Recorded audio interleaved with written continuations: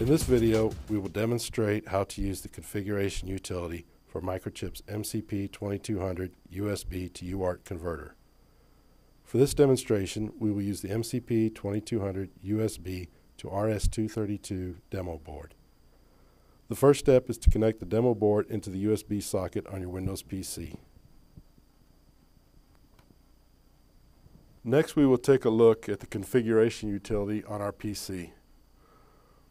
First step is to input the vendor ID and product ID and click the Update VID PID button if changed from the previous value.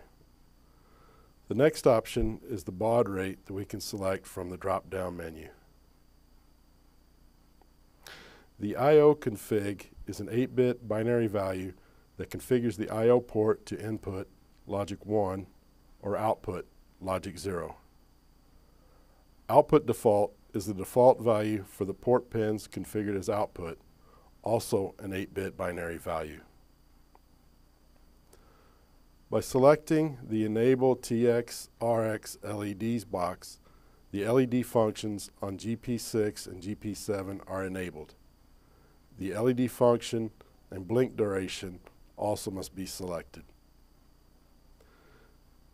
Next, the hardware flow control selection enables or disables the request to send and clear to send pins for UART handshaking. The Enable USB CFG pin enables or disables the GP1 pin as a USB config status indicator. Likewise, the Enable Suspend pin selection enables or disables the GP0 pin as a USB suspend status indicator. The Invert UART Polarity box enables the inverse polarity for the UART pins. In the string descriptors box, we can enter custom manufacturer and product string descriptors. Once we've selected all of our options, we click the Configure button,